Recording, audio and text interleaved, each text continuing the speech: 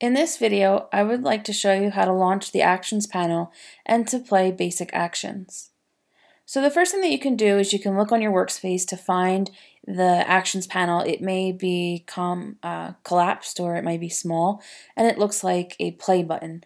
I don't have that available to me right now in the Essentials workspace, but a second option is to go to the Window menu and then choose Actions from the drop-down menu, and it will open the Actions panel. Applying an action is actually, I would say, super easy. It's creating actions that get tricky.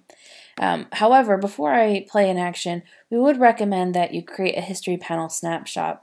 Now, most of the preset actions that you'll see in Photoshop, the very first step in the action will be to create a snapshot, because somebody who knows good practices when working in Photoshop has created these actions. But if someone's sharing an action with you or you're creating the action yourself, you may not remember that step. You may not remember that it's important to create the snapshot before you do all the editing for your action, just in case something goes horribly wrong and you have to get back to the original. And so what we'd recommend is before you do anything, create a snapshot via the history panel, which is a little camera at the bottom right-hand corner of the history panel.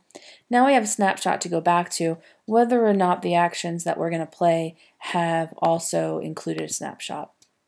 And so what I want to do is I want to play an action on this image of these mountains here, and we'll just click through and see what works. So there's an option that says gradient map. I'm going to go ahead and select that and choose the triangle or the play button at the bottom of the actions panel.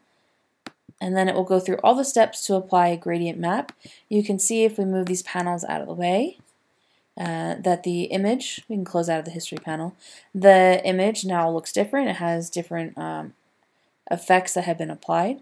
And if you don't like it, you can always go back to the Window History panel and you can go back to Snapshot 1. Now this was a good action, and the very first step in the action was to create its own snapshot, and so now we have 2, but it's okay because 2 is better than 0.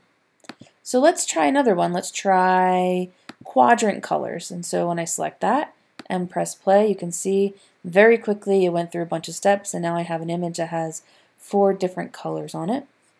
Again, I'll go back to that history panel and go back to the first snapshot. In addition to the presets that you're seeing, the default actions, if you hit the option flyout menu, the bottom handful of things that you see on the flyout menu are additional actions you can load.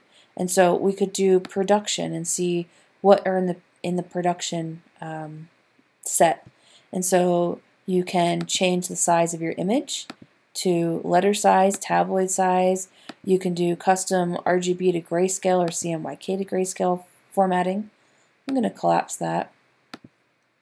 You can also do text effects or image effects. Let's do image effects since I have an image open. But if I had text open, I could do text effects.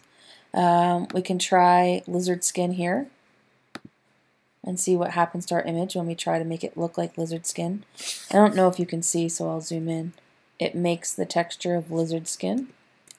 I don't think I like that, so we'll go to the Window menu, History, and go back to Snapshot 1. Can do a soft posterize. Not so bad. So there's a ton of different preset actions that all you have to do is either append them to the Actions panel or use the ones that are in the default for you. And it really is as simple as select one and choose play, and then it will go through all of the actions until the action has been applied.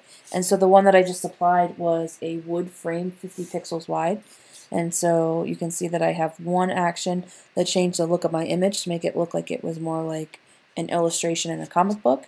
And then I applied a frame to the edge to make it look like it's framed artwork.